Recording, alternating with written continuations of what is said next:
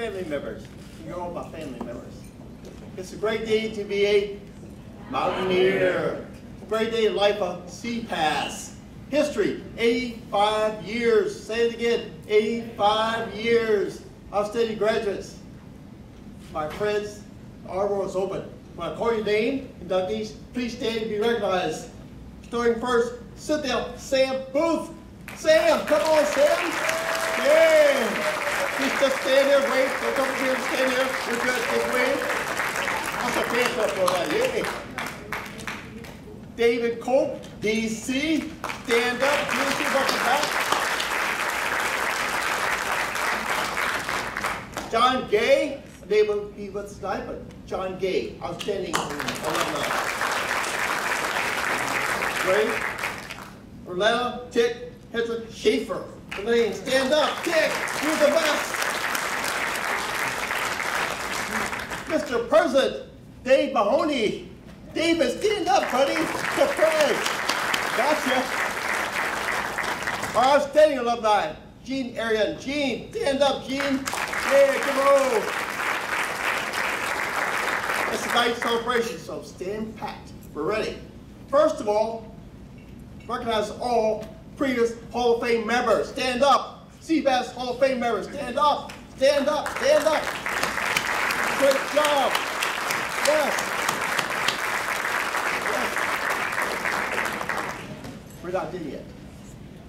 CPASS faculty, please stand and be recognized.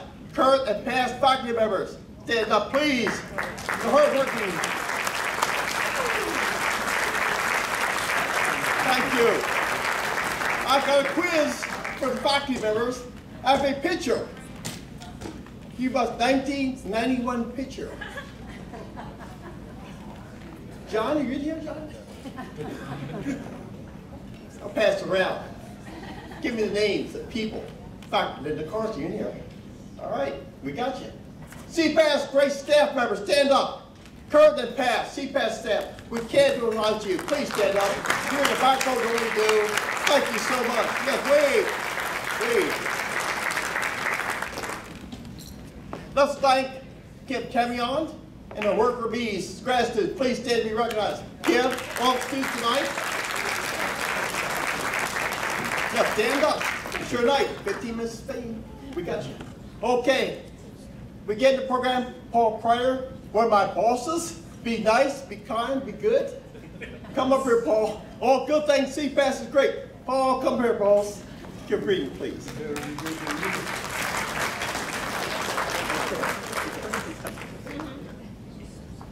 Good evening. So I'm not sure if I'm the comic relief, but after that, maybe not.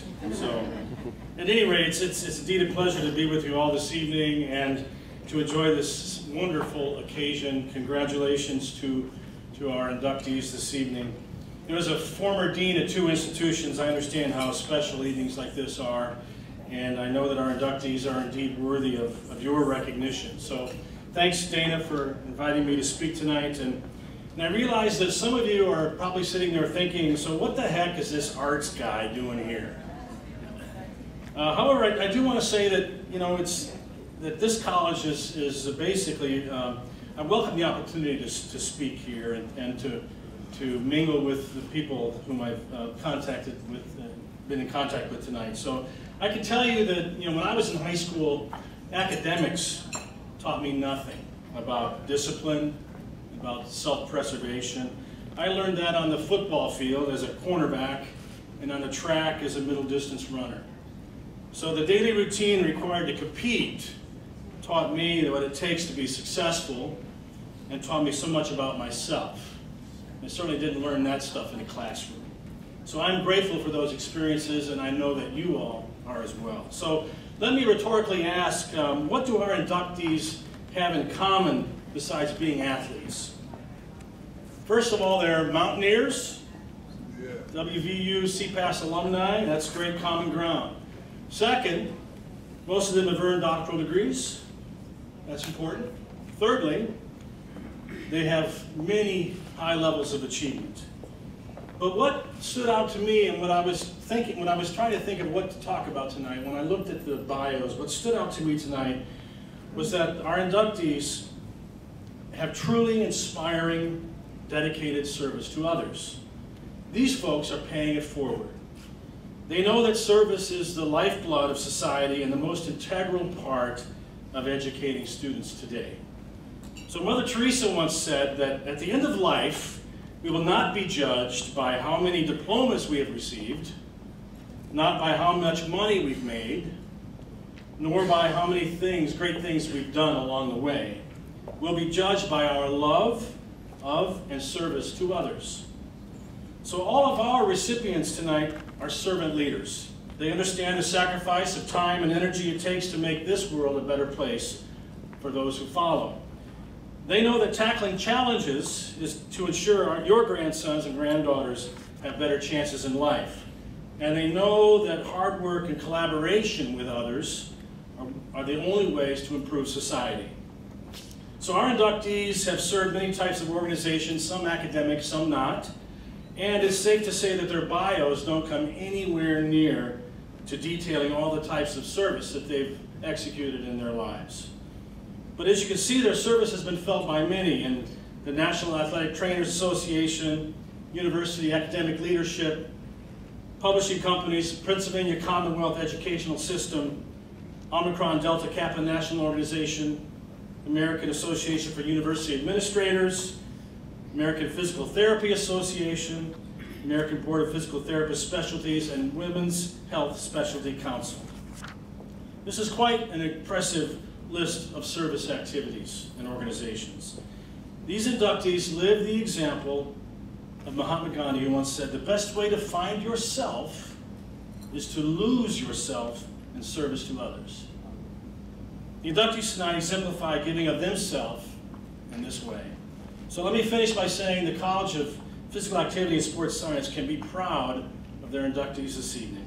So basically, I just want to say thank you very much for being here this evening to everybody, and thank you to Cynthia, David, John, Olana, Daniel, and Jean for all their great service to others. Congratulations, and let's go. Thank you.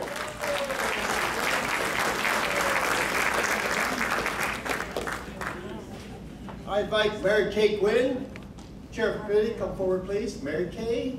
Oh, there you are. Well, I would like the visiting committee members to stand, please.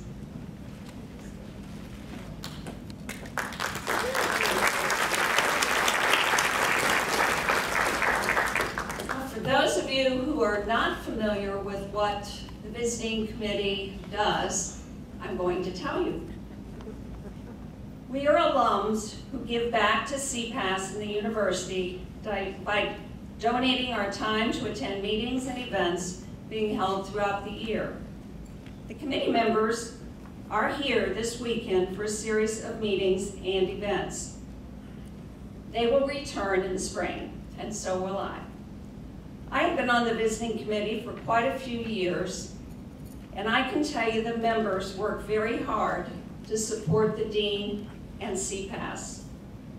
Some of the more current projects we have worked on are research poster presentations, and that research is done by the students, speed mentoring, we help with the Wall of Honor, the Hall of Fame ceremony, and the 85th anniversary, which, as Dana said, this is the year. Visiting committee members are an amazing group of loyal mountaineers. At this time, I will introduce the next speaker, Kathy Lipkovich, Chair of the Hall of Fame Committee.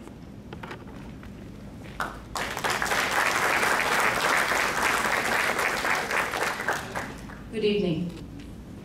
On behalf of the Hall of Fame Committee, I would like to extend a warm welcome to our 5 inductees tonight, their families, friends, and colleagues. This evening, we are gathered to celebrate each inductee into the College of Physical Activity and Sports Science Hall of Fame.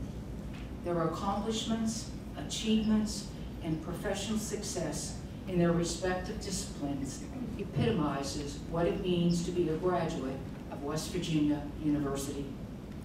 At this time, I would like to introduce the members of the Hall of Fame Committee who have worked so diligently this past year in the selection process of candidates. Please remain standing after I call your name. Dr. Bill Alsop, please stand, and Paul Grace, please stand.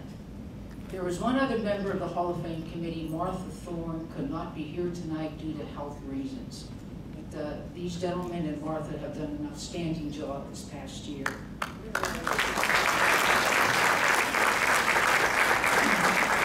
I would also be remiss if I didn't really thank Kim Camion back there, sitting there very quietly. She's a valuable assistant for our computer and expertise during the past year, so thank you, Kim. Each of these 5 inductees began their professional journey within the walls of this university. They have obtained outstanding careers worthy of our recognition. The Hall of Fame Committee welcomes each of you back home to Almost Heaven, West Virginia, where your journey first started. Our first inductee this evening is Cynthia Sam Booth. Dr. Booth is a graduate of WVU's athletic training program and was one of the first females to gain certification as an athletic trainer and one of the few women to serve on the National Athletic Trainers Association Board of Directors. In 2007, Sam was inducted into the NATA Hall of Fame and into the Minnesota Athletic Trainers Hall of Fame in 2003. Dr. Booth has spent 22 years in higher education with experiences in teaching and service at several institutions, along with 12 years in management of clinical and hospital operations. Sam is currently serving as an administrator within the Division of Palliative Care, University of Rochester Medical Center. For publications, presentations, and awards are too numerous to mention. Dr. Booth's life work can be best described by a colleague who stated, Sam's entire career can be summed up in 3 words: service, leadership, and mentorship. Introducing Dr. Booth this evening is Dr. Linda Carson.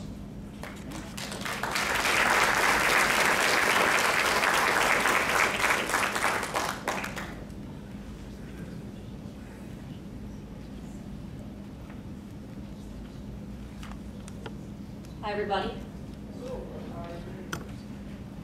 It's great to be back. Feels good.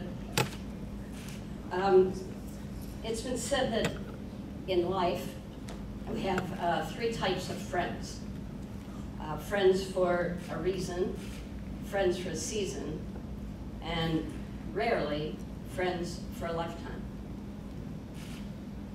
Sam, I'm so grateful that you are a lifelong friend. Feels like 3 lifetimes, actually. Well, her impressive resume speaks for itself, and you have a summary of it, of her truly amazing career, and it spans from education to healthcare. This isn't Sam's first awards night or even Hall of Fame ceremony. As you've heard, she's already been inducted into multiple Halls of Fame. So tonight, CPASS adds another to the list for your exemplary and tireless dedication to your work. I'd like to say a few words about Sam, the person. My earliest memory of Sam Booth, which is more than 40 years ago, is when she was telling me where she was from in West Virginia, Oak Hill. I was new to West Virginia, so I wasn't sure where that was or how to spell it. But I knew she was proud of it. I learned quickly from those conversations and from my observations that she was a product of a very special family. Because of her family's values, she arrived at WVU with internalized standards of excellence, strong faith, and a nurturing spirit. And that was a perfect fit for her selection of an academic major in physical education teaching and an emphasis in athletic training. Plus, she arrived at just the right time to provide leadership for the very first WVU women's basketball team, fresh off of Title IX. And Coach Kitty Blakemore has nurtured and mentored a lot of student athletes over the years. But Sam and the others that were part of that very first basketball team remain very special to Kitty, even to this day. So Sam, I think that Coach Blakemore is especially proud of you tonight. Under the inspired mentorship of John Spiker, Sam found her professional passion in athletic training. And over the years, she absolutely excelled, becoming highly regarded for her countless contributions to athletic training at the national, regional, state, and local levels. CPASS laid a very strong foundation for Sam's future roles as a teacher, a trainer, professor, a manager, an administrator, and a mentor. So here's my point. Success happens at the crossroads of preparation and opportunity. And at every opportunity across a career path that had some twists and turns and across varied disciplines, Sam's preparation from family and from right here in CPASS provided just what she needed to be successful at every new opportunity. So without reservation, I'd like to recommend my friend for life, Cindy Sam Booth, for induction into the CPASS Hall of Fame.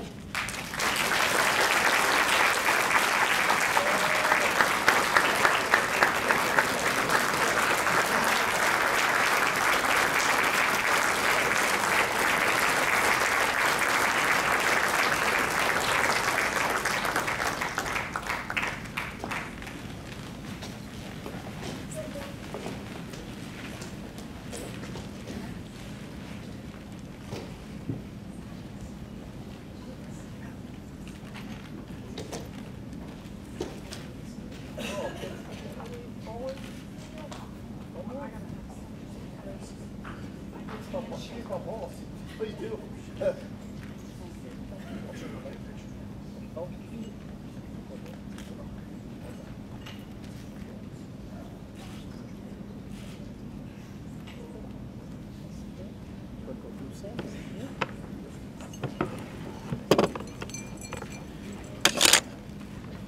Wow. And I only had to pay her $5. Thank you. It is certainly an honor to stand here before you as an inductee into the CPASS Hall of Fame. I would like to thank the visiting committee for their selection for me to be inducted. I also want to congratulate the other members, the other inductees into the Hall of Fame. This is a very special moment, not only to be inducted into the Hall of Fame, but to be inducted with my dear friend, DC. DC and I went through undergraduate school here. And it wasn't until this morning that I found out that he and I had exactly similar pathways into athletic training. For you see, DC was a soccer player here, and I was on the women's basketball team, excuse me. Well, DC injured his ankle. That brought him to the athletic training room. I injured my ankle. That brought me to the training room. And who took care of us was an alum, a colleague and dear friend, who was a GA at the time, Mr. Paul Grace. Paul, forever indebted to you. And it was through the rehab and treatment that I thought, you know, I like this. And I wouldn't have to spend 10 years in medical school. So Paul said, you need to go talk to John Spiker. And John at that time was a newbie from Pitt. No, Penn. I got it all wrong. That's what happens after 40 years of being in school. Oh, UNC. Oh.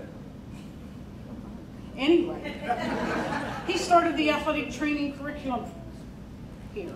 He developed it, made it into a national and international program. He has students that are all over the United States and international, that he has mentored, that he himself would get on the telephone and make calls at all hours to make sure his students, his graduates, would be in jobs or in GA positions, and he is still doing that to this day. And he was able to do that because of a very caring wife who served as a mother to many of us in the athletic training program. And John and saying, I have to extend to you my eternal gratefulness. Thank you. I've watched their kids grow up, and one even fall into the whirlpool in the old football stadium. But it's been a wonderful journey in athletic training. CPASS has given me, as Dr. Carson alluded to, the foundation that allowed me to do what I did and loved for so many years. From the athletic training standpoint, my mentors were not only John, but Sam Kegris in those early years, and Paul Grace. From a physical education standpoint, Coach Kitty Blakemore and Martha Thorne.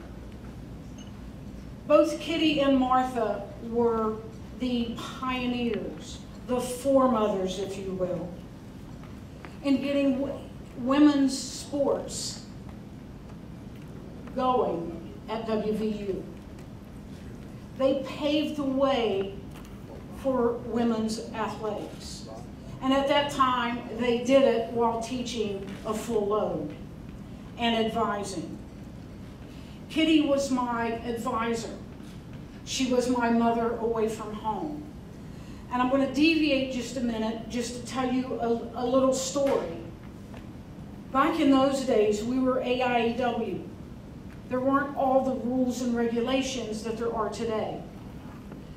I went in for an advisement session with Kitty, and we had a conflict in the class, and so she tried to get all of our classes early morning so we could get to practice in the middle to late afternoon. And my conflict was I had a class at the Coliseum, and then I had a class downtown. And how was I going to make it? Because the PRT was just getting started and you couldn't count on it. And the best way to get around was hitchhiking from campus to campus. I couldn't rely on that. So Kitty said, Sam, I have a pass, and I forget what lot it was, but it was just right behind the, almost said sanitarium. No, the Union. What's that called? Mount Lair, thank you. See what happens? And so she said, I'll leave my car keys under my mat, under the driver's seat. And you go from class, take my car down, park in that lot, then come back and bring my car and park it there and put the key back under the mat. And so that's what I did for a semester. That is unheard of. You'd be nowadays with NCAA. But that's how kind, giving, caring she was. And she instilled in me those qualities that allowed me to go on to be successful as a professor, as an advisor. My favorite time in college as a professor was advising students. I could just do that until I died. That's how much passion she instilled in me. From CPASS, I also have Dr. Carson and Dean Dana Brooks to thank. They were GAs in the years that I was an undergraduate student. And they taught me survival. If it wasn't for Linda Carson assisting many of us undergraduate students, Sarah Roberts and myself especially, we would have never gotten through those cassette tapes that Dr. Wiggin had us listen to instead of go to class. And then Dean Brooks taught me the other side of academics, to have more of a work-life balance, and he got me on the All-Pros intramural team, flag football team.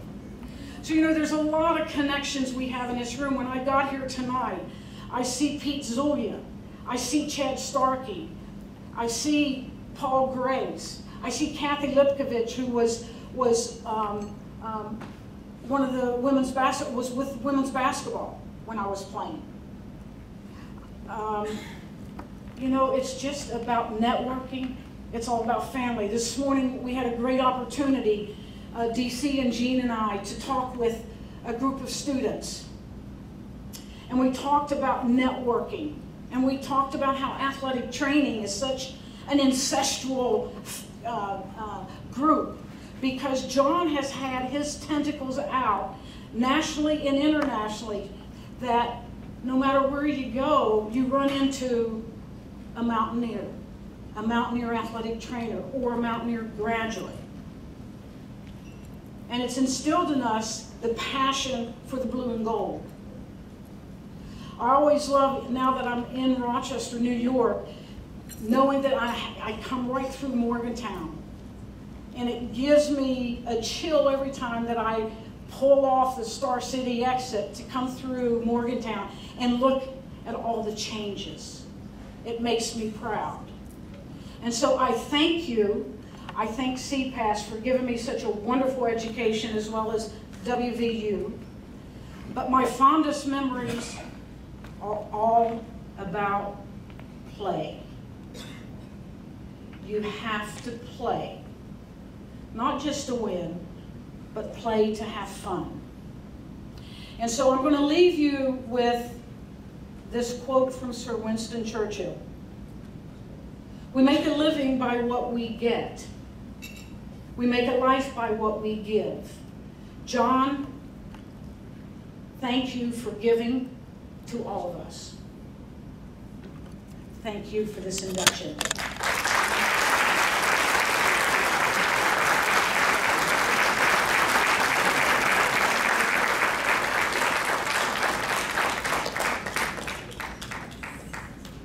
Our second inductee this evening is David D.C. Colt.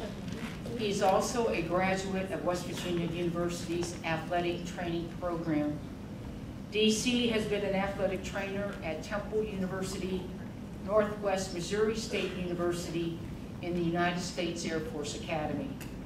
He is currently an associate professor and the athletic training program director for Mid-America Nazarene University. Dr. Colt was inducted into the NATA Hall of Fame in 2008 and the Mid-America Athletic Trainers Association Hall of Fame in 2007. Most impressive, he was the Division II Athletic Trainer of the Year in 2006. DC is a member of the NATA Hall of Fame Committee, Board of Directors, and their Board of Certification. Dr. David Colt is a consummate volunteer to a variety of activities within his church and community of Olathe, Kansas. Introducing Dr. Colt this evening is Mr. John Spiker.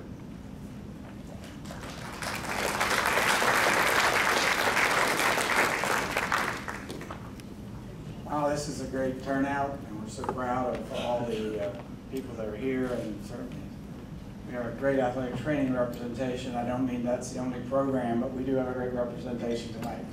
We thank you for that. As Sam has alluded to, we've kind of started off as one little family. We took 6 people in our first class, of which she was one. DC was another. And we just kind of have grown through the years to become very close because it's just classes are small. Classes are, about 15 per year. But when you do it 40 years, you still got a lot of people out there. And of course, we have a graduate program as well. So we probably have about 1,000 graduates out there. And it's all about helping each other and working together. As Sam said, we really work hard to network, but nobody has worked harder than DC. DC has been a great leader in the NATA, as was alluded to there a moment ago. And not only has he been a great leader in the NATA, he's worked tirelessly for the NATA Foundation, the fundraising area that tries to raise money for political action groups and for people to get recognition, to go to Capitol Hill, etc., for the profession. DC not only came here, now by the way, I did not realize we were recruiting a bunch of cripples, and they all met in the athletic training room. Maybe we should have rethought that a little bit, but nevertheless, Paul, thanks for getting it back out there. Anyway, DC has been, as I say, a constant advocate for athletic training in Missouri and throughout the country. He not only helped us recruit his fellow classmates to some degree, we recruited his brother. So Tom is also an athletic trainer who's currently the assistant athletic trainer with the Detroit Lions that Dave talked into coming here as well. So DC and I remained very close through the years, and I couldn't say enough good things about him. I really couldn't. He's just one of the best people I've ever met in my life. And it's truly an honor to be able to introduce him and to recognize him in this organization. He brought with him this trip, or she came with him, Kelly Quinlan, who's also one of our graduates, who just recently received an award, a national award as well. So we're very happy to have Kelly here with DC, and I know he's proud to have her.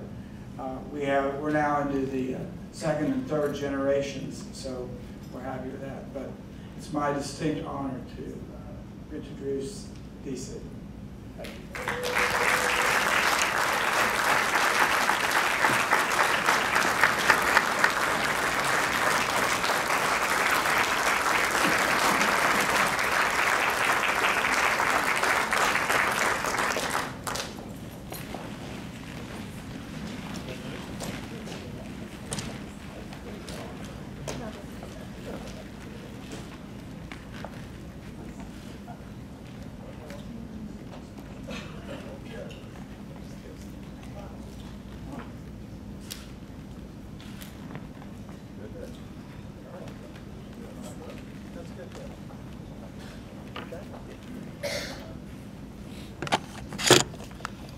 Thank you very much, and Spike, thanks for those words. Right back at you. This is a humbling honor. Sometimes you kind of forget what to say when you want to say it, and you forget how to say it, but I'll do my best. Dean Brooks, thank you very much. Visiting committee, thank you very much. Hall of Fame committee, thank you very much for this honor. It's really, it's a joy to come back to Morgantown. I don't get back here that often. As an athletic trainer, those of you that understand the profession understand that we work on weekends. You know? And so I've yet to be back to a home football game except as a visiting athletic trainer with Temple University in 1979. We happened to open up the season here, the last season of Old Mountaineer Field. Some of you might have been at that game. And John and I were laughing last night about, you guys don't understand. if you were at Old Mountaineer Field and saw the band come through the tunnel, that was kind of a cool thing. Everybody got fired up. Well, as a soccer player, the visiting football locker room was our locker room up that tunnel. I was there every day. But I didn't realize what it was like to be there at a home football game. When the band comes into that tunnel and you're in the locker room with your team, and they start beating those drums, holy mackerel, that's loud. I mean, you really can't hear yourself. And John and I were talking about, the coach is up there talking to the team. And it's like, what do you say? And then you go out and you play. And I think we got beat that day. I'm not sure. But that was my first experience as a visitor at WVU. And I didn't realize how rabid we were as fans. And then the next time I came back was Temple's basketball team. I don't know if it was the spring of 80 or 81, we had an NIT basketball game here. And you were the host, and I was with the basketball team, and holy mackerel, I was getting pelted with stuff behind me. I said, whoa. I'm glad I was a student here. It gave me an appreciation for what the visitors have to go through. But congratulations to all the other inductees tonight, and Sam, right back at you. It's really an honor to go in with you. And Paul, thank you very much.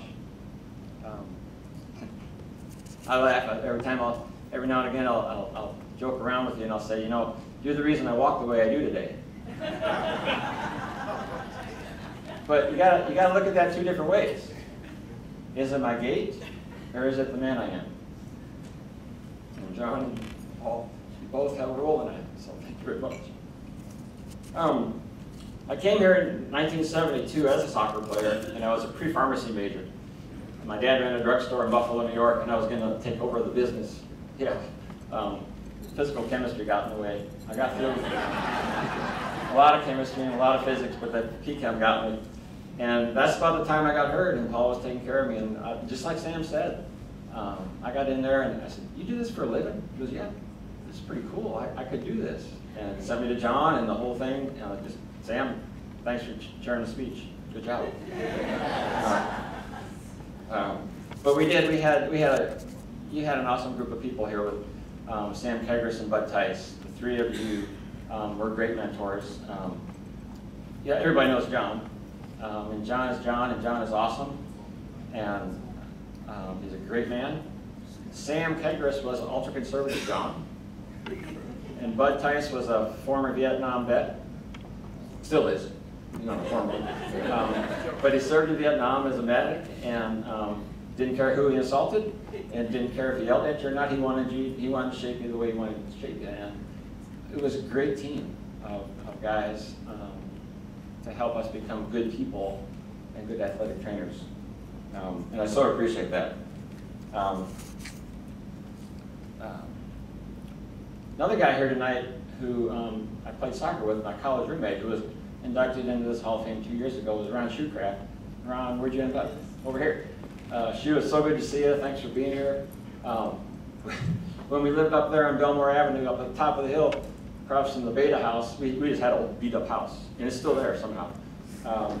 We had some good times up there. Who knew? We'd both be in this CPASS Hall of Fame later on. We actually had a pretty good house there, didn't we? Yeah, good times. With Shu, thanks for being here. Awesome goalie. Got beat up a lot on that old Mountaineer Field turf. That paint in the end zone was different than what we have today.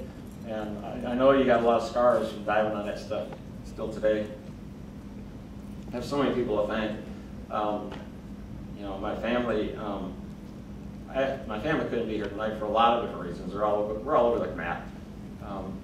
But my other family, Kelly, Quinlan back here, she's here. She's my other daughter. She was actually a student of mine at Northwest, and I sent her to grad school because I knew that she'd do a great job, and I didn't want to send somebody here that wasn't going to be good.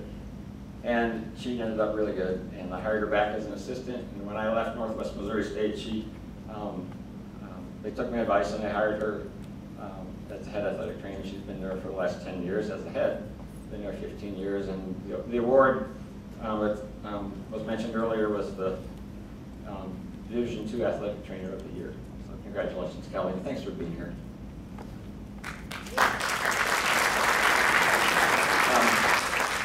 Last thing I want to say is a couple things. But, you know, these Halls of Fame, and I get joked around a lot about different awards, and it's wonderful, don't get me wrong. It's really an honor, and it's so humbling. But the people that also I think we need a Hall of Fame for is the spouses of athletic trainers. You don't understand what they go through. The travel that we have to endure, the weekends away, the nights away, and if there was a Hall of Fame for spouses, say you'd be the first inductee.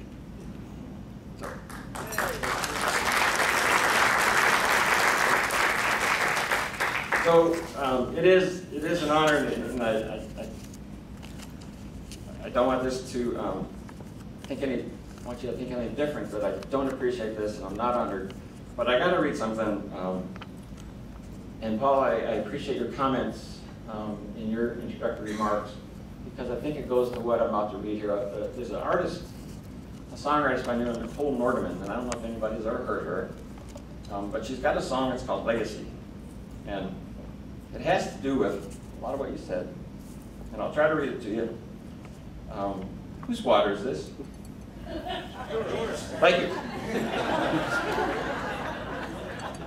I just wanted to make sure somebody wasn't sick before I looked at it. But I want to read you the lyrics of this song because it means a lot to me, and it expresses how I feel about awards, even though it's awesome and I appreciate it. It goes like this: I don't mind if you've got something nice to say about me. Who can't relate to that? I enjoy an accolade like the rest, and you can take my picture and hang it in a gallery of all the who's and so-and-sos that used to be the best at such and such. I won't lie, it feels all right to see your name in lights. We all need an attaboy or an attagirl, but in the end I'd like to hang my hat on more besides the temporary trappings of this world. I want to leave a legacy. How will they remember me? Did I choose to love? Did I point to you enough to make a mark on things? I want to leave an offering, a child of mercy and grace, who blessed your name unapologetically, and leave that kind of legacy. Not well traveled, not well read, not well to do or well bred. Just want to hear instead, well done, good and faithful one.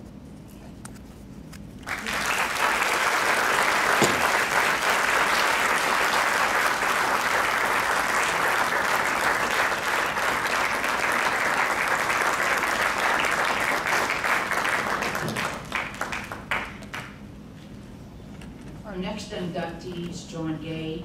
He received his doctorate from WVU in curriculum and instruction and has held a variety of teaching and administrative positions in health education. He chaired the Department of Health Studies at South Australian College of Advanced Education in Australia. His postdoctoral studies is impressive. They have included Johns Hopkins University and Emory University in Atlanta, Georgia. Dr. Gay has been most instrumental in the development and implementation of a variety of health education programs, both at the undergraduate and graduate levels. In addition, he has either chaired or been an active member of over 36 regional and national committees in higher education. And he has been a consultant to 29 organizations that include W.B. Saunders, Harper and Row, and the National Healthcare Institute. In addition, John has served on the visiting committee of CPASS for 6 years. Dr. Gay is unable to be with us this evening due to health reasons. Speaking on his behalf will be Dr. Bill Elsock.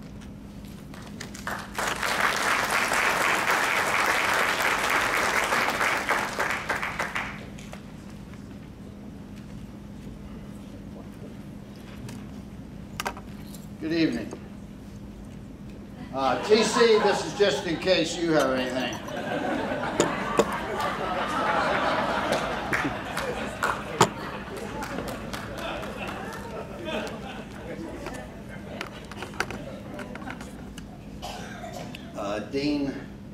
Associate Provost, Madam Chairman, honorees in the Hall of Fame, ladies and gentlemen. I'm privileged to say a few words that John sent me earlier this month. He was gravely ill, and this is his presentation to this group. I'm honored to have been chosen to join so many gifted professionals for this honor. I apologize for not being able to attend in person, but health issues preclude this trip.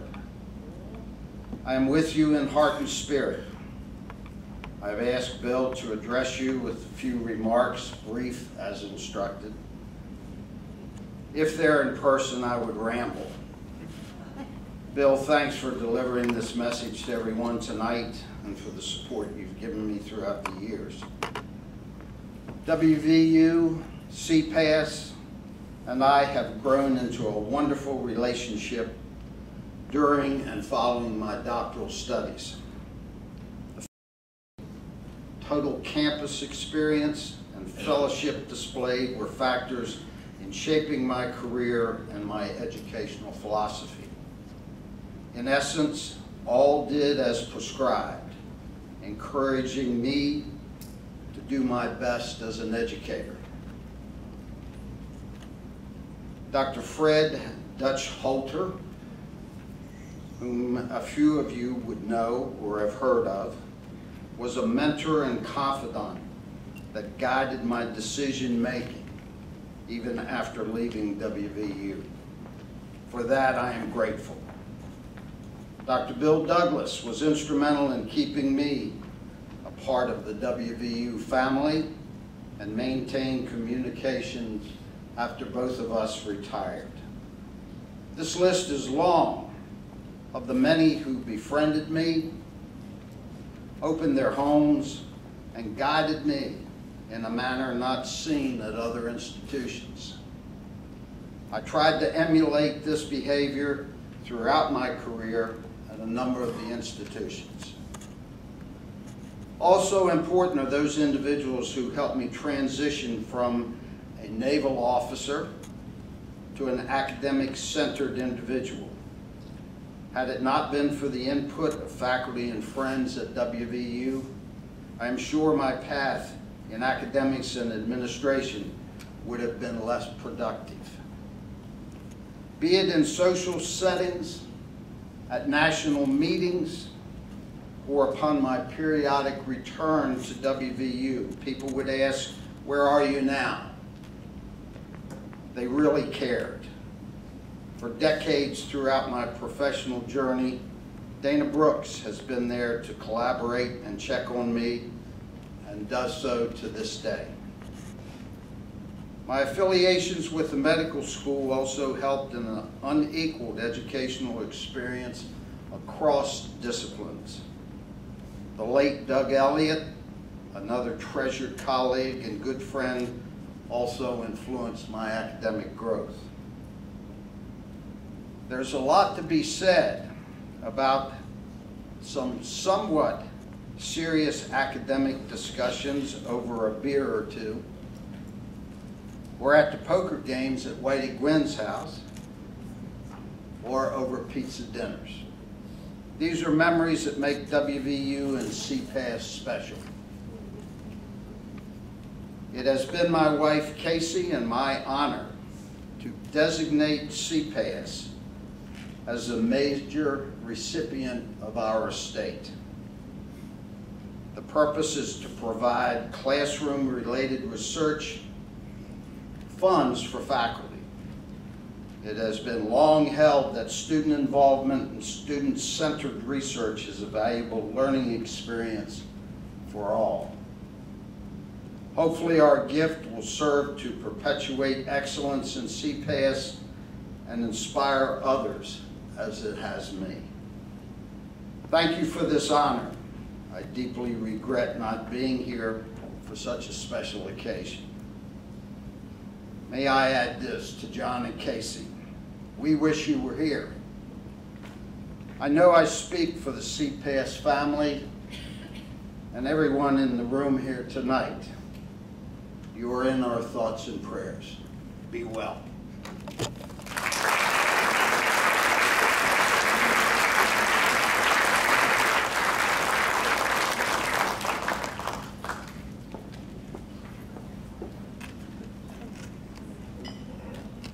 Olana, Tick, Hedrick-Shaffer received both her undergraduate and graduate degrees from WVU and also pursued a degree in athletic training.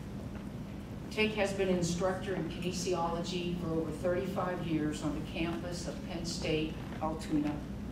She has also coached women's volleyball, basketball, and tennis. Her impressive volleyball record of 454 wins and 135 losses is only matched by being named Coach of the Year in the WPCC 6 times and the Pennsylvania Collegiate Conference Coach of the Year 4 times. She has been very instrumental in the development of volleyball clinics and camps within the Commonwealth of Pennsylvania and Ohio. Tick remains very active in the community, especially with the American Red Cross and Special Olympics. Introducing Olana Hedrick-Shaffer this evening is Fredina Ingold.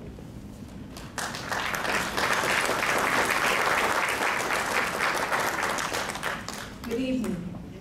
As a true Nittany Lion, I don't stand a chance in this room. So tonight, could I be an honorary Mountaineer, please? All right. I'm pleased to be presenting Olana Tick Hedrick-Shaffer to be inducted into the WVU CPASS Hall of Fame.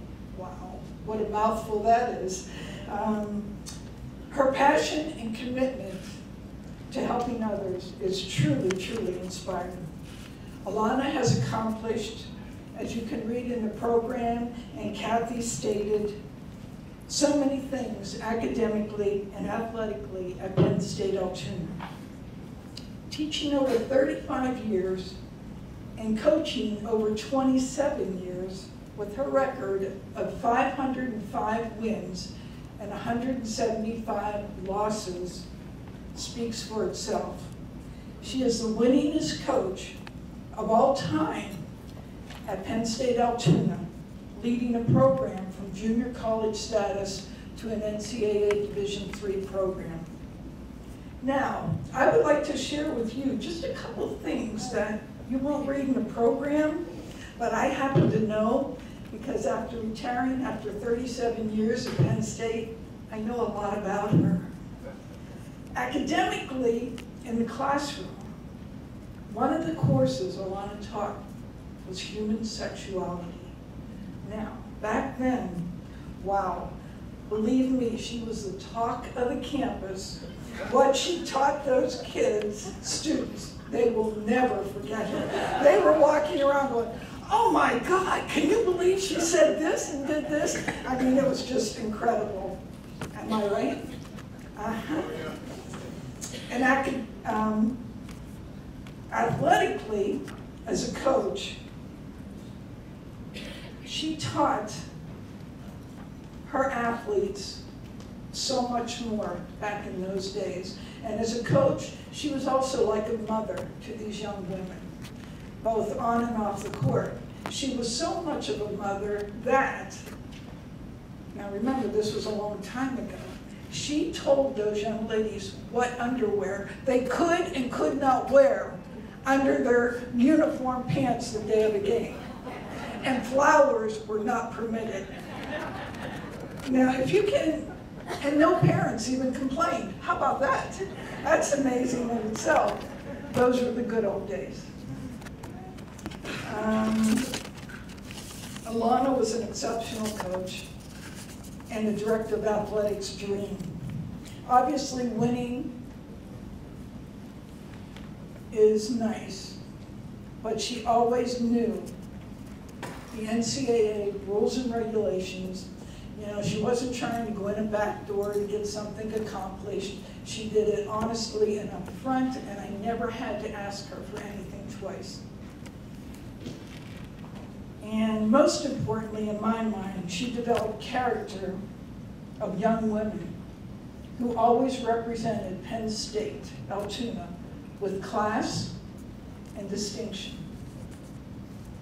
As her former director of athletics and my lifetime friend, I personally want to say thank you for all you have done and continue to do. We don't say those words enough in life, so thank you.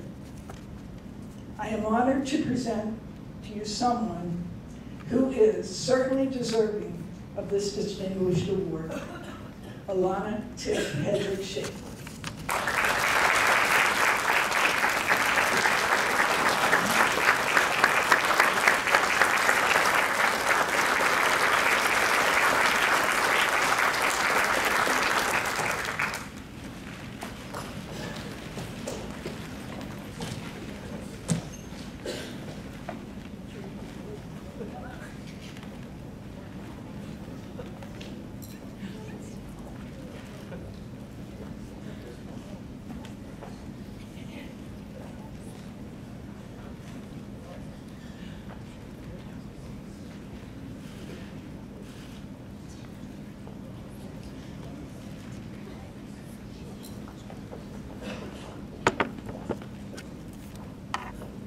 Now that I'm old, I have to kind of wear glasses most of the time to be able to see.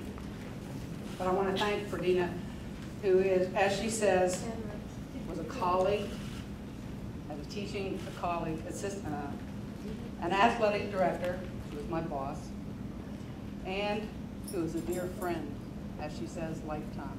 We go way back. And if you're wondering, she is one of the only people to call me by my real name, because we were both named for our fathers. So thank you, Ferdina, for those kind words. Dean Brooks, distinguished faculty, staff, Hall of Fame members, and fellow inductees, family, and my friends, I want to say that I'm deeply honored to join my fellow inductees in this prestigious award that we're receiving. It's quite an honor, and I'm deeply moved. My father was a football player in the 30s, and even though he was a devoted mountaineer, he never pressured my sister and I to come to West Virginia. But we both did, and we both became physical education majors. When I first came, I was pretty dumb, young, and naive, as most freshmen are. Really dumb, young, and naive. And I was the typical jock. I was learning in Emore Hall, learning from the seniors how to play bridge. That was a big thing. They taught us how to play bridge. And my sister was doing her thing as a cheerleader, and eventually as head cheerleader. So we did follow separate paths, but we do have physical education degrees. We were, back in those days, we were instructed in lifetime sports. I didn't know how important those things were going to be later on in my career. But throughout my time here, I learned that the majors, I call them majors, the phys ed majors, we had a special bond. Pretty much like family. We did lots of things together, and we had all of our classes together. And there were two individuals that, student friends of mine, that I will recognize as I continue. But they really had an impact on the direction that I took in both my teaching, coaching, and professional career. So, as I said, our classes were directed towards activity classes, and I had the instructors that I had really shaped me into the teacher that I was to become. Kitty Blakemore, probably the most important and influential individual that I had as a student, because not only did she teach me volleyball skills, which, as Ferdina just told you, I coached for 28 years. She gave me lessons in life. She was such a caring and compassionate individual, and taught us other things beyond just the skills of the sports. I did get an excellent skills background from her. Bruce Wellman. taught me folk and square dance. Thank you, Bruce. 20 years after I left here, Bruce was sending me information on folk and square dances that I learned when I was back here in school. And I was teaching my students those same square dances and folk dances that I learned here. Charity White taught me anatomy and physiology. And as Fredita says, it came out in the human sexuality classes that I was teaching. It was a wonderful experience, and as she said, I did tell it like it was. And those students knew the real deal. So, and as my husband says, when he tells people what I did at Penn State, he says, she taught sex. So, anyway.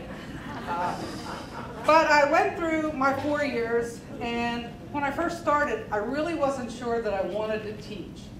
Again, I was very backward, kind of shy. I love sports. So I said, well, I'm going to do the physical education thing. We'll see how that progresses. When I became a senior, I said, I want to take a couple more classes. And so I was supposed to do my student teaching the following semester in the fall. But when August came around, they were in need of a new graduate assistant, and I happened to be in the right place at the right time. So I actually never did student teaching. To this day, I have never done student teaching. So as a GA, my first experience was a swimming class. The first day that I walked in there, literally, I was scared to death. I was almost to the point of throwing up, and I tried to get them to do something, and it was just at an impasse. Nobody would do anything. I couldn't get any response of anything out of them. And my friend, my one friend that has been a lifelong friend for me, was sitting in the stands, and she came down and she said, now listen. She gave me some tips, some pointers, and I managed to get through that class, and from that point on, I got more confidence. And so by the time I finished that class, I thought, well, there might be some hope for me in the teaching profession after all.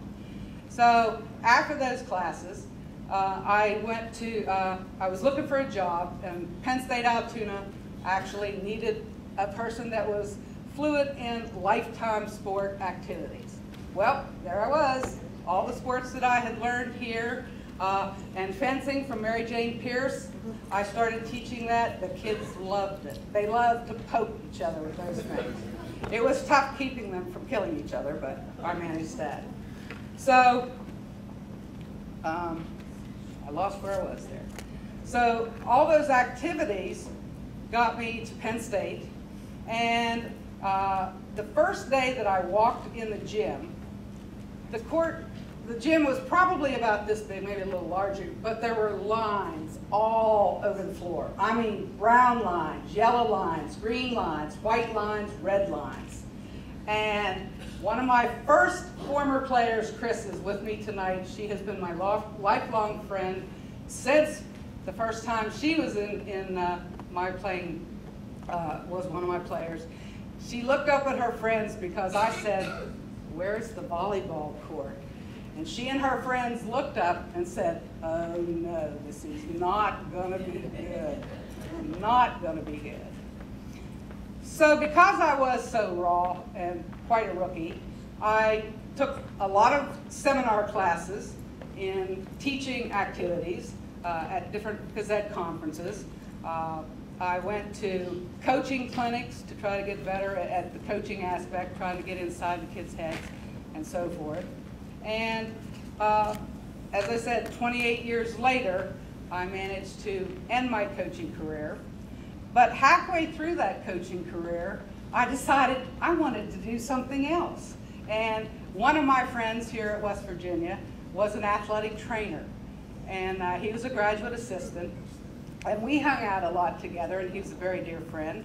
And so I knew what he did, and it sounded like pretty cool things. And I'm sorry, athletic trainers, that you're here. I was not a good athletic trainer. I did that as a third thing, but I did manage to get the certification. And so when I was here, I got injured one of my summers playing softball. And I got hurt, and you know, like most, I was a trainer, and so I said, you know, it's one of those things, put ice on it. So after I got injured, I put ice on it. And like most of us, and this is way back a long time ago for you younger people, we just went back out and played the next day. So I kept playing, putting ice on it, playing, putting ice on it. And I said, Steve, this thing is not getting better. What should I do? Guess who he sent me to? He said, go see Whitey. So I went to see Whitey. And after 2 or 3 treatments, he said, you know, that was the worst Charlie horse I have ever seen. He said, why did you do that? So anyway, with Steve and Whitey's backgrounds, I found out that for my next career activity, that I would like to become an athletic trainer. So midway through my tenure at Altoona, I decided to study and become an athletic trainer. And it took me about 2 years, 1,000 hours of contact work, going and supervising someone, having to drive every day of the week to a college that was about 40 miles away, in ice and snow, and so forth. But I did manage to get an athletic training license. But that's neither here nor there, but what is important is the education that I received at West Virginia. I can't say enough about the quality of the instructors, the information that they gave to me, the skills, the knowledge, and life skills and lifetime activities that they provided me with that have surpassed and helped me through those 35 years of teaching and 28 years of coaching. So I just want to thank them for giving me all of that confidence and the life sports and everything that I got from West Virginia that helped shape me in my teaching and coaching profession. So again, thank you for this honor, and I'm deeply proud to be a part of this group. Thank you.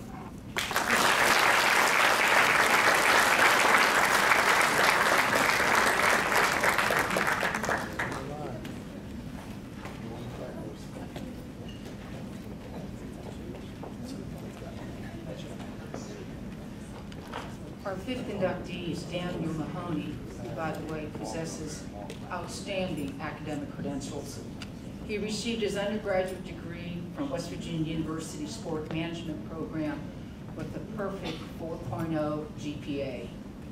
He received his PhD from The Ohio State University, achieving an overall QPA of a 3.98. Dr. Mahony is currently the president of Winthrop University in Rock Hill, South Carolina.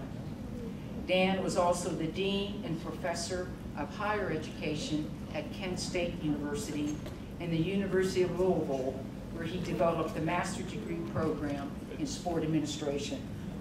He has also served on editorial boards of the Journal of Sport Management and the Journal of Sport Marketing Quarterly, and has published numerous articles in these magazines.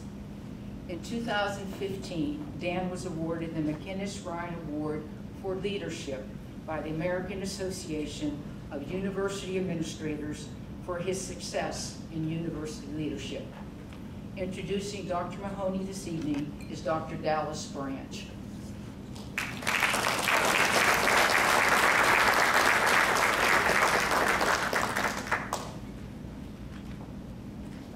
I don't know if I want to touch this lectern. There's so many germs going around here.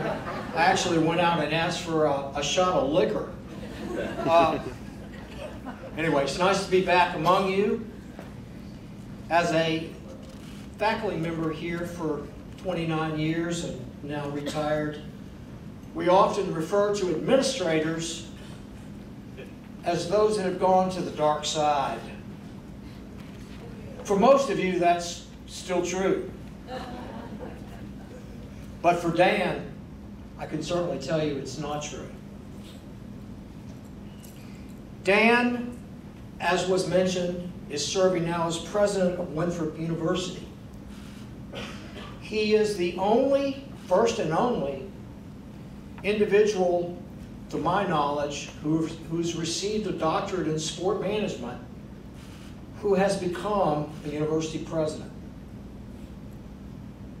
As was said too, he served as 7 years as Dean of the College of Education, Health, and Human Services and a professor at Kent State University.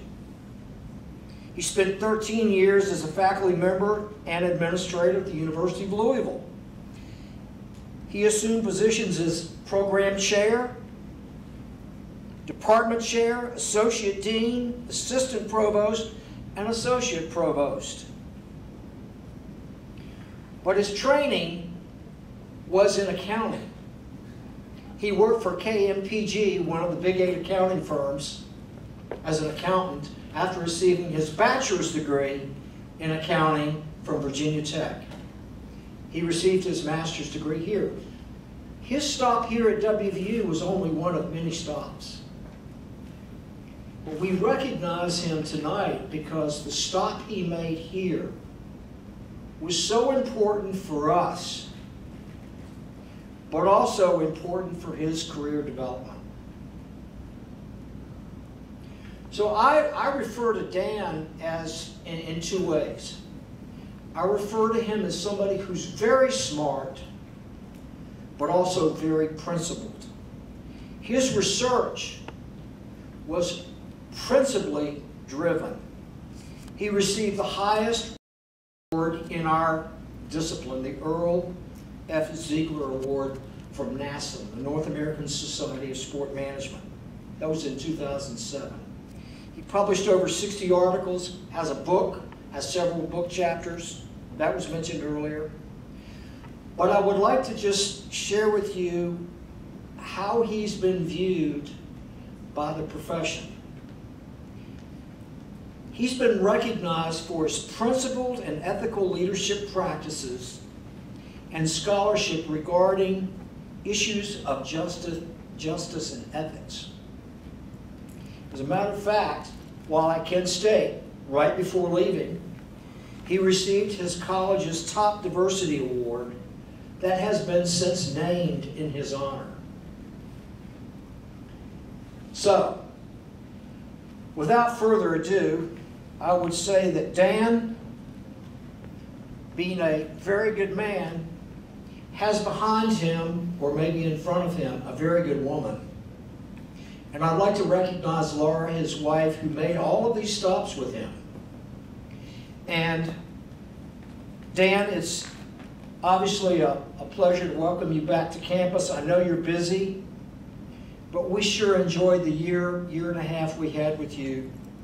And it was important for us, and hopefully it was as important for you. So Dan, congratulations.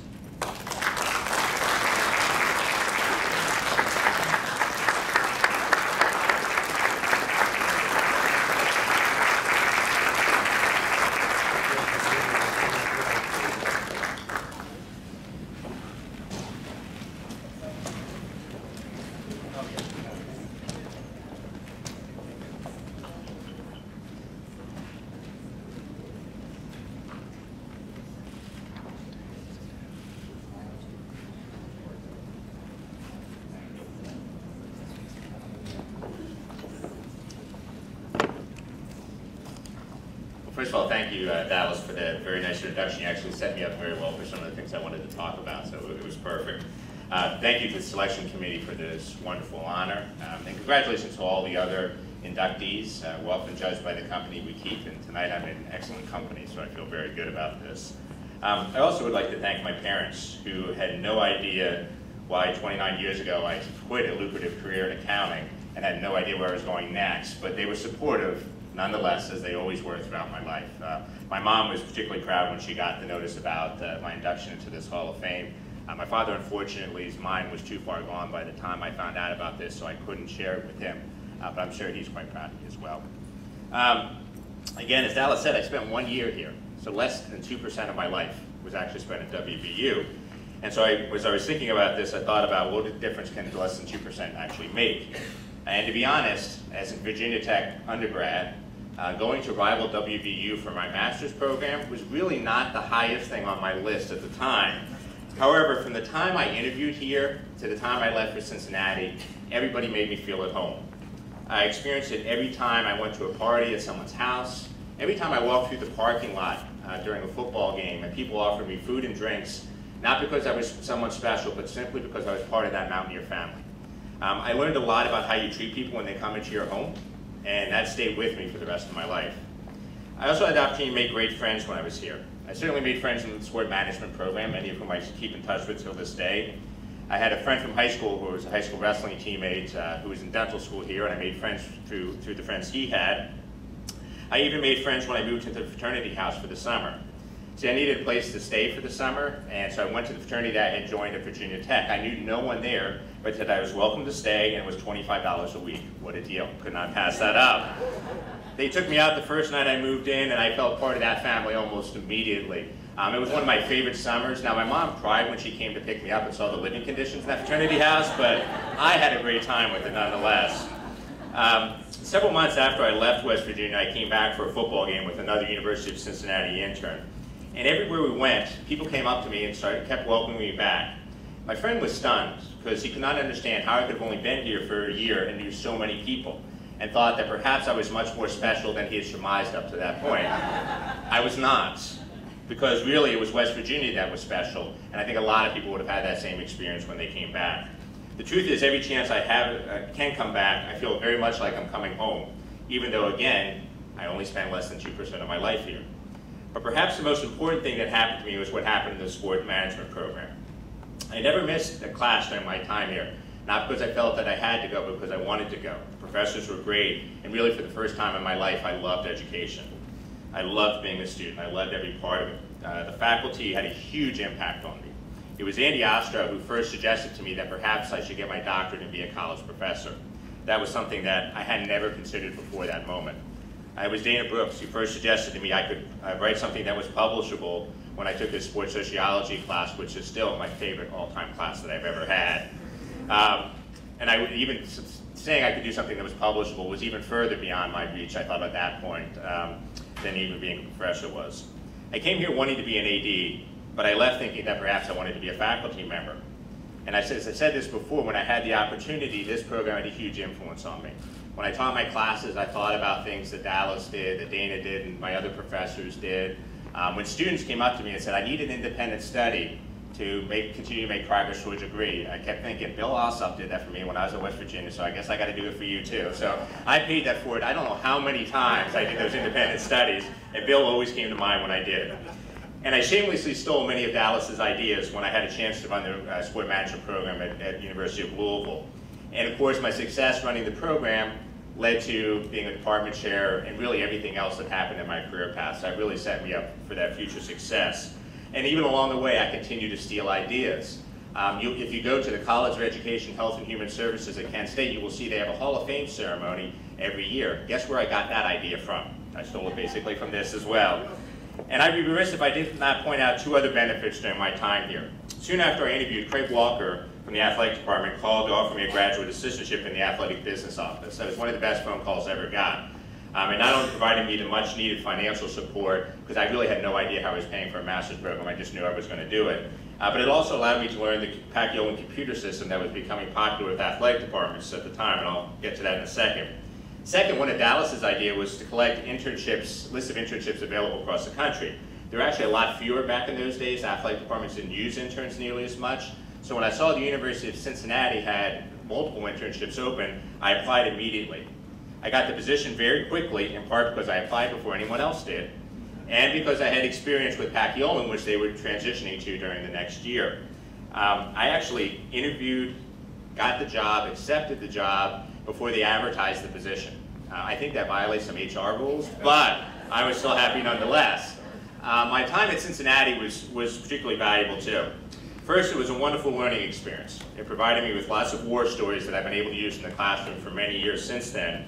Those war stories also quickly convinced me that I did not want a career in college athletics and I should follow Andy's advice, get my doctorate, and become a faculty member. The second, and by far biggest benefit, was I met my wife there, Laura, and marrying her was by far the best decision I ever made. In fact, I'm not sure if she knows this, but it's actually 27 years ago tonight was the first night I ever kissed her, and I have not stopped since. So what difference can less than 2% make? All the difference in the world. It can change your life, and it can certainly change mine. I would not be where I am today if it was not for WVBU and my experiences in the college, in this college. And I cannot be more appreciative and thankful for everything that this university and CPASS did for me. So again, thank you so much.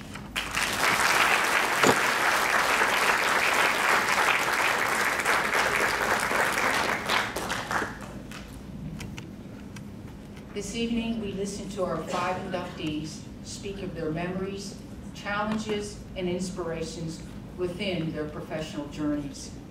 The words West Virginia University Hall of Fame will now be added to their list of accolades. The Hall of Fame committee is proud of you, we congratulate you, and we have honored you tonight. Thank you very much.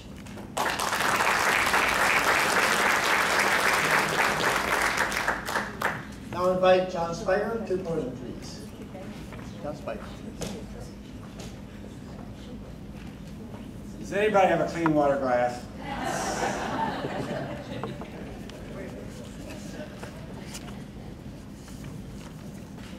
It's indeed an honor for me to present Dr. Jean Irion, as the Outstanding Alum for 2017. Jean was a graduate, as has already been alluded to, with DC and Sam back in that same era. And frankly, Jean and I stay in touch on a regular basis. We have to, because I can't keep up with everything she's doing. And if I waited more than about 6 months to talk to her, then I could never get it straight, because she is one of the most productive people I have ever seen. And when I say productive, I'm talking about academic productivity. Now, you can define productivity in a lot of different ways. I would be remiss in not pausing for a moment when I talk about productivity, because Jean and her husband Glenn, unfortunately could not be here tonight, but he's one of the funniest guys you ever meet. You don't think so? I think so. Philip, his son's not so sure tonight. Have 5 lovely children, 3 of which were born at the same time in the middle of all of her academic studies. So she has triplets, and they've all graduated last year, and Philip, who's in graduate school here now, is one of those. So what an accomplishment. Now that puts productivity in new perspective, don't you think? I'd like to pause for a moment, because athletic training has been mentioned so much here tonight, but I'm a little embarrassed by how much credit I get for this program. I was just the one that started this. I happened to be the first faculty member hired. We had unbelievable people around. Some people have mentioned Sam Kagris and Bud Tice, but Randy Metter and Vince Stover, sitting back here right now, have been far more than I could ever describe, and you could imagine. So if we could have Randy and Vince stand, we should give them a applause.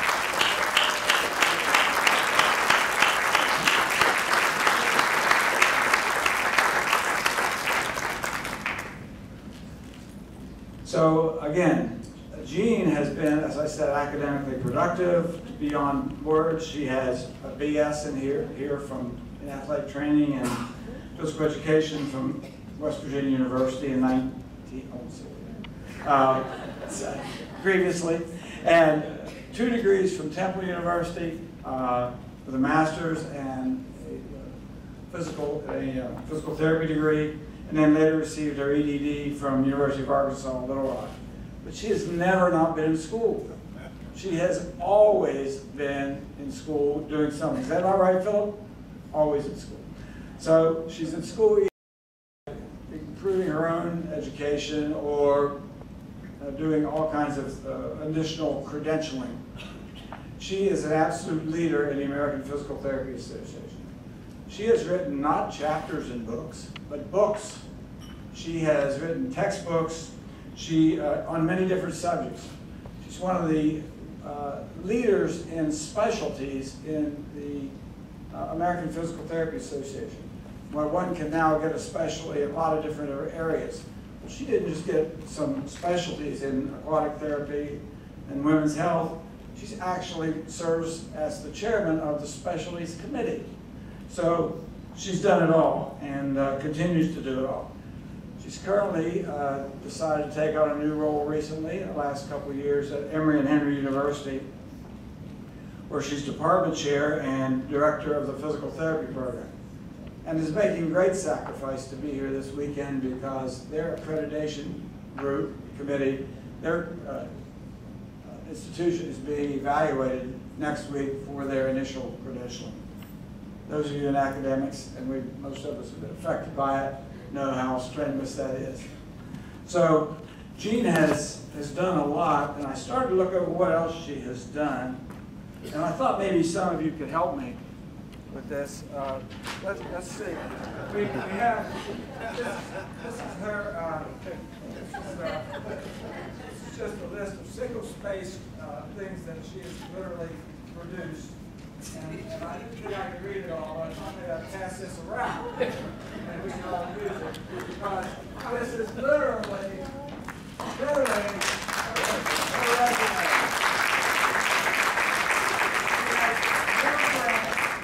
More publications and more scholarly productivity than most faculties.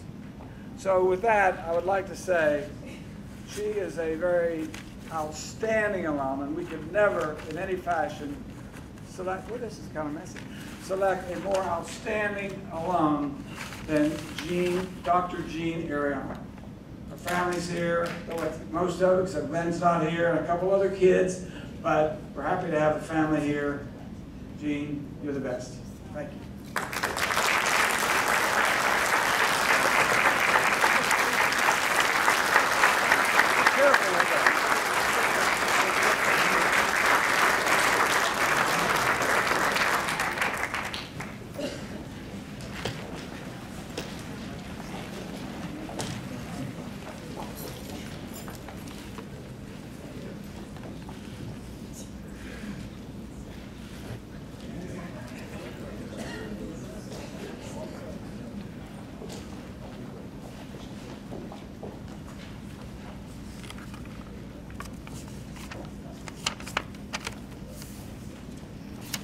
It's nice to know I'm the last one tonight, so I'll try to keep it short. Appreciate it. Dean, Associate Provost, Visiting Committee, Selection Committee, the faculty, and many, many of my colleagues are here this evening, and my former classmates, and I appreciate you being here. Thank you, John, for that gracious introduction. You've not been just a friend, but a dear mentor, and helped me along the way. I can call you colleague now, and I have for a long time. Sabra, you are my second mom. Thank you. To those inducted this evening into the Hall of Fame, my heartiest congratulations to you also. I can happily say that Sam and DC are older than I, just a few years, but they were here as my peers, as you've heard this evening. We were in the athletic training program in the same era. I was a sophomore, DC was a senior. I was assigned to baseball with DC.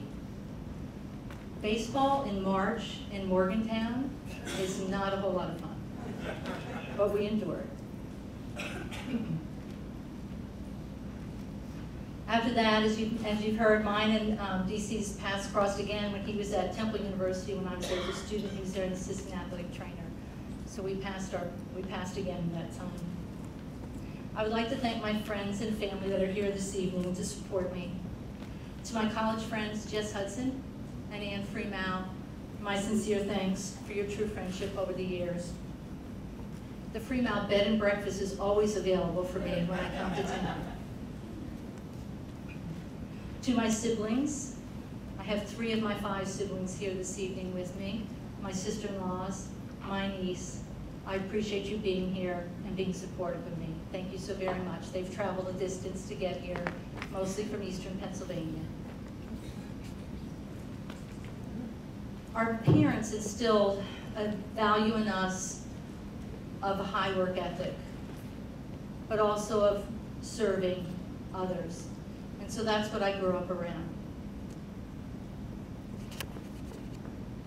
I also want to recognize my children, as you've heard. Our attempt at number 3 was supposed to be 1. We waited to have our 3rd child so we wouldn't have 3 in college at one time. The best laid plans. So Philip is here with me this evening. Our children are all over the states. They've endured my professional responsibilities and a lot of time away from them. But they've all forged very well professionally and have become great adults. To my husband Glenn, who's on FaceTime right now, because he's in Las Vegas, right? But he's fulfilling a professional responsibility himself and was unable to be here this evening. Forging our careers while trying to raise 5 children was not always easy. We don't remember the first 18 months of triplets. I was 2/3 of the way done with my doctoral studies when they came along. My tenure clock was ticking. My board recertification was due, but we forged on. He has supported me in some very challenging times and has grounded me when I thought things couldn't get done, and he told me they could. He's also been there for our children, for him to raise them along with me, and I'm dearly grateful for that. As you would suspect, I have many items in my office that are from WVU hanging on my walls. But shortly after I moved to Virginia, I found a plaque that said, "Work hard, stay humble." I feel this way as I try to live my life, and I try to instill those values in my students that I've taught over the last 27 years.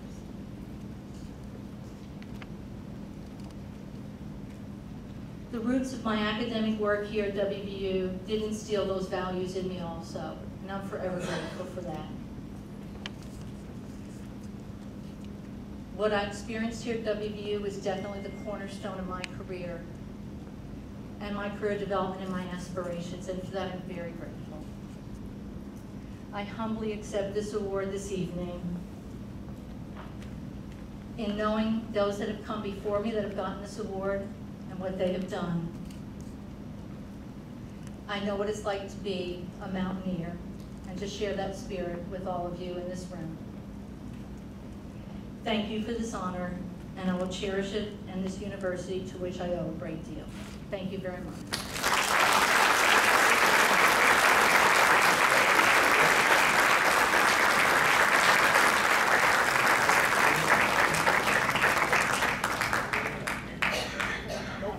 Yeah, help you there.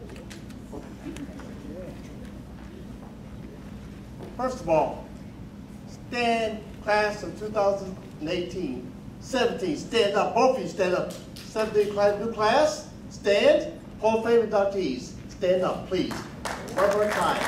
Stand, stand, stand. Stand up.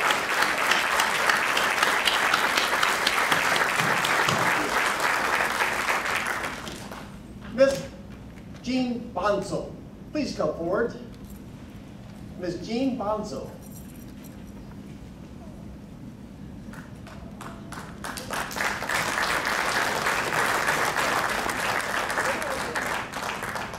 Need help?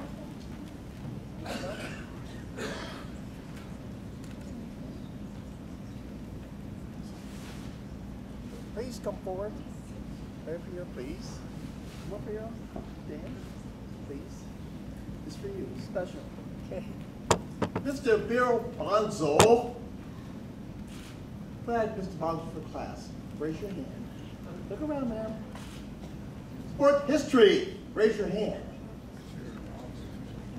Oh, yeah. Well, Mr. Bonzo also designed postcards for CPASS PE. Mr. Bonzo also designed a envelope with stamps of the years. And what I did, you know me, I collect things. My tribute to Bill Bonzo and all those lives he touched. This way, thank you, Mr. Bonzo, Ms. Bonzo, tribute to say thank you very much. I'd like to speak. Yes, yes.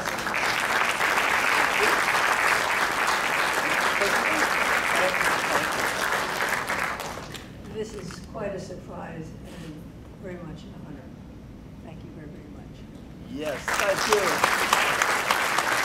Thank you, Jean. All right. As we end Each inductee this year touched my life. You changed me. Dan, social studies sport class, we talk publishing. He is a master in scholarship is discipline. Dan Mahony. Sport management, yes. Tick, we go back many years. Not just me, but just a personal friend. Thank you. Gene Irion. Gene, we go back as well with Abdullah Jess Hudson. We played basketball together. Thank you, Gene, for your leadership. Sam Booth. Let's stop. You've not lived until you tried to coach women's softball. I'm coaching third base. Sam, the team's playing. My job was not to line up. No, they gave it to me. Just the team. I'm playing third base, coach. I say stop, they go. That's just different. My job was third base to wave if they went by. Take your time. Is that true, Sam? Oh yeah. Oh yeah. Whoa. We're here. DC Colt, we go back, DC. All of Mountaineer Field. You're a great maker leader. Thank you, DC. Where's DC now? Yeah, thank you. Good to see you. Who I miss? Thank you, thank you, thank you.